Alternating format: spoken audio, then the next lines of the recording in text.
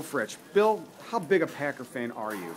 Huge. Biggest Packer fan you'll ever want to know. It goes back to when I was 4 years old. It's such a huge thing that I thought of an ideal Saturday night after the Packers beat Atlanta that I won't take this sweatshirt off until Sunday afternoon after the Packers hopefully some way, somehow become victorious and go to the Super Bowl. That's when this baby comes off. All I got to say is, go Pack, go. So tell me, do you take it off at all? Just to take a shower and when I go to bed. Otherwise, this baby's back on.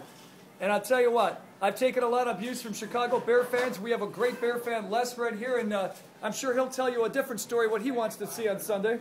Of course, Bears all the way. So what do you think of Bill and his continuous days of wearing the same Packer sweatshirt? Well, I'm not sure about the health codes, but it's great. It's great. I love it. And he's a dedicated fan. I can't give him that. I tell you, if there was ever a game that means so much to the communities, Green Bay and Chicago, this is huge. Not only a lot of the problems going on around the world, it's going to be a lot of fun in Packer Cheeseland and in Chicago. But all I got to say is, for my family tradition, and my blood and my heart keeps ticking, go Green Bay tomorrow. Get to the Super Bowl somehow, some way. Go Pack, go!